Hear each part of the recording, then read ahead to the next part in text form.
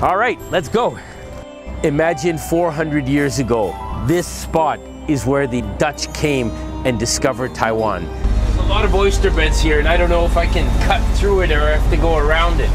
Looks really tricky. This is just like in Budai. 现在白天还是可以看得到，等一下就完蛋了。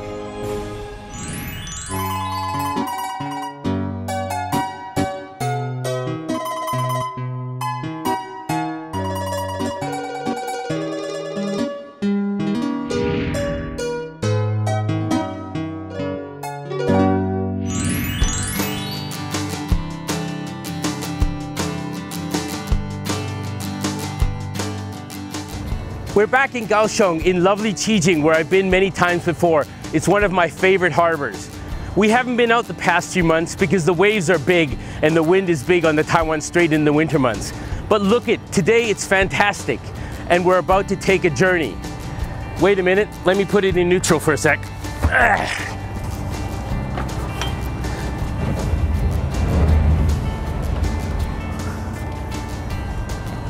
We're about to take a journey now. And the decision has always been, should we carry on going south or should we turn around and head back north and look at some of the beautiful fishing ports up north?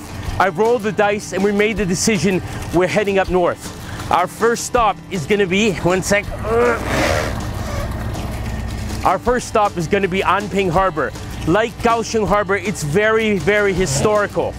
We're going to talk about some of the history of this beautiful harbor, and we're also going to go talk about milkfish.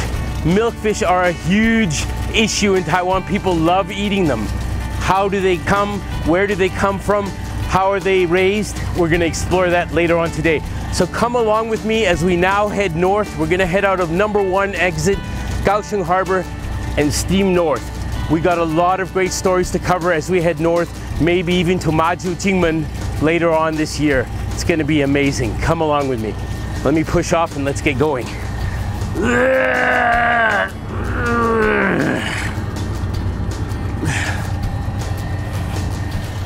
All right, let's go.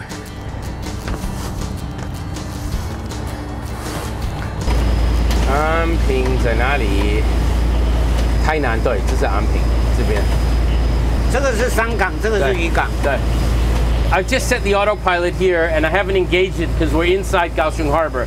But it's going to be 24 nautical miles. You can see that here. And it's a travel time of about 2 hours. I think it'll be less than that as we speed up the boat. So that's based on 10 knots. We'll be doing around 13, 14 knots as we get up there. The weather will be smooth. So let's see how the trip goes.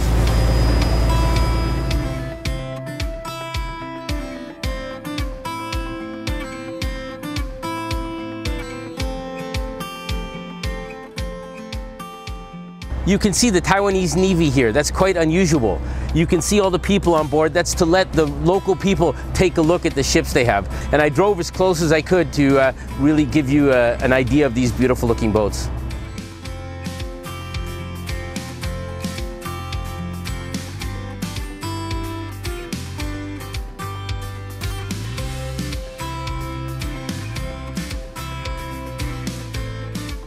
So for those of you who are really paying attention, you'll notice that I wasn't departing today from Donggang.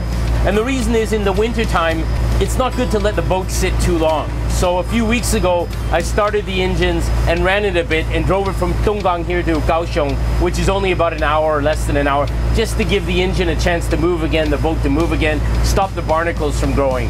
So that's why today I'm starting from Kaohsiung Harbor, not from Donggang.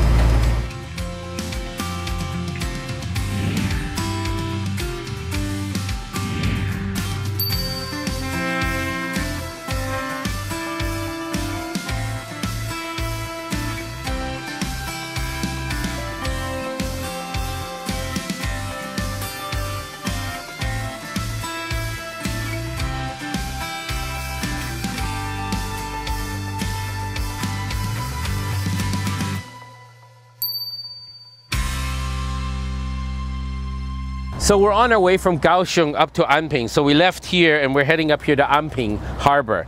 But we're here in Kezai or Oyster House Harbor. It's a tiny little fishing harbor that's well known for mullet fishing. We missed the mullet fishing this year. We'll be back to show you that, but I do want to show you this harbor because it's very, very cute.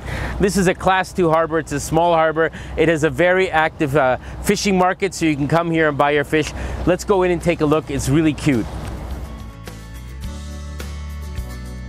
Look at this cute little harbor. It has everything. It's got a large fishermen's association. As most harbors do, it has a beautiful temple, and it also has a fish market. So if you want a real traditional harbor to come look at, this is the one to come to. And I understand from talking to the Coast Guard, this harbor's name comes from the fact that 50 years ago there wasn't a harbor here. It was all just oyster beds. So obviously the oyster beds are gone now, and they've created this harbor for fishing purposes, but that's where its name comes from.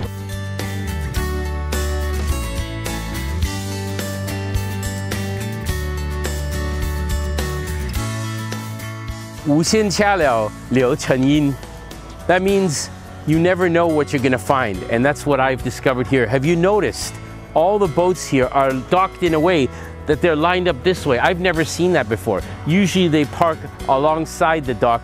Here they're all lined up as if they've just driven in. And I asked an old captain why. He says he doesn't know why. That's just the custom here. And that's the neat thing. Every harbor has its own little peculiarities, and that's why I love coming and exploring these fishing harbors. And I hope you find this interesting too. So I'm pumping the fuel out of here into the main tank over there so we can make the final run. We always got to take the fuel out of the storage tanks on either side and put it into the main tank in the front, because that's where the engine draws the fuel from. Everything's done. Let's go.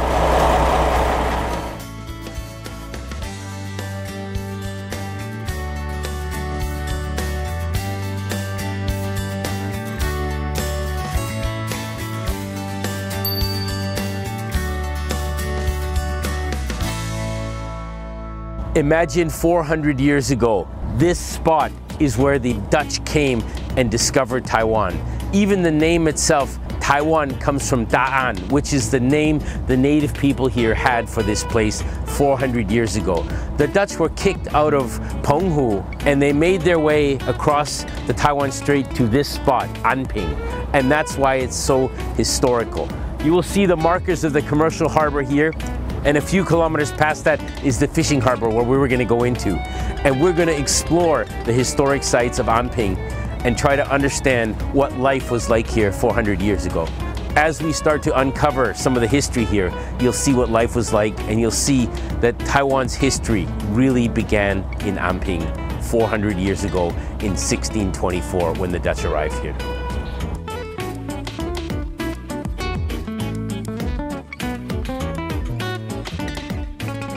A lot of oyster beds here, and I don't know if I can cut through it or I have to go around it.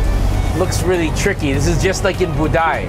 So it's getting dark, but I still have some daylight. I'm gonna see if I can sneak in between these oyster beds, but it's definitely gonna be a little bit tricky because even the GPS tells me to go all the way around, which I don't wanna do because it's getting late. The harbor's over there somewhere, so I gotta get through here. Made it. See how close we are? Yeah. Very close. Very close. Yeah. Dangerous and tricky. 现在白天还是可以看得到，等一下这完蛋了，这真的没办法。So let's just get through this maze without any incident, and then we'll be okay. So far, so good. We're out. We're into the main stretch here. So we're out of the maze. We've made it, and now we're heading into the harbor.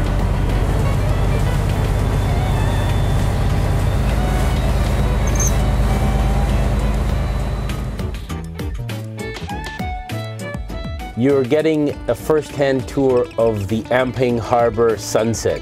This is a view you can only see from the boat, and it's amazing.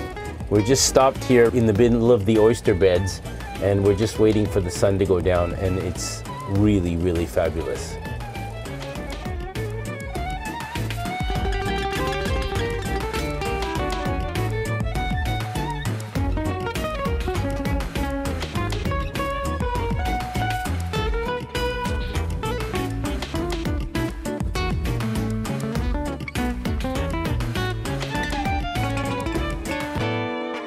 So we're now in the oldest part of the fishing harbor of Anping, and this is a very traditional area. I think a lot of people don't know that.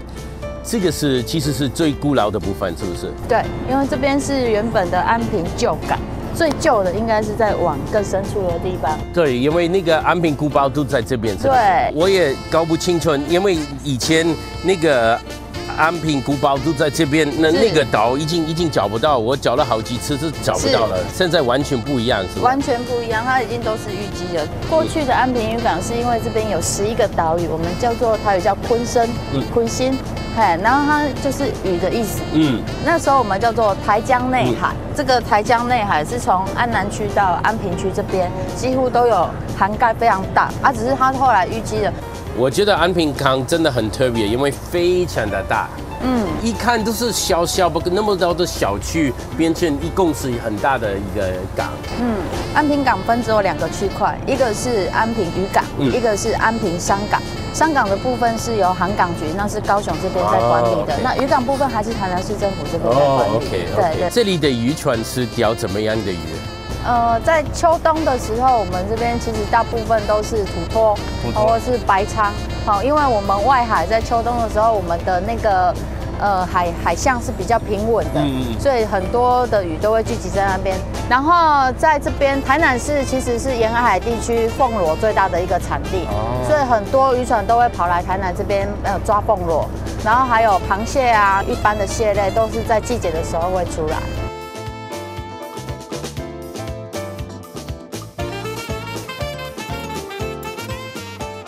So we're now in the oldest part of Anping Harbor, and right behind me you can see Fort Zealandia, which is that tower over there, the white tower with the brown roof. And you can also see, barely though, behind that big tree is the old customs house. So when boats used to come into Anping Harbor 400 years ago, they'd have to report here and declare what kind of goods they are. So this is really where the history of Tainan began, and actually the history of Taiwan 400 years ago. It's really interesting.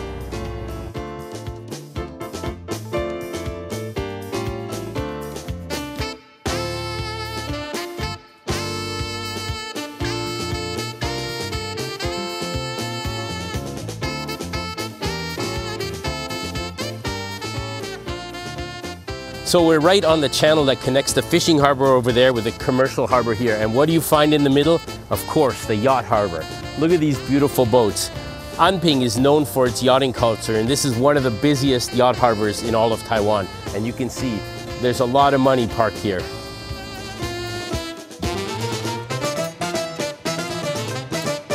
We're just entering the Anping commercial harbor through the little channel. And you can see they don't really like fishing boats in here, so we're not going to stay too long. But you can see it's quite an active harbor. And over here you have the trunks of the wind farms, and there's some transportation ships and also some cargo ships. So it is an interesting harbor to look at as well.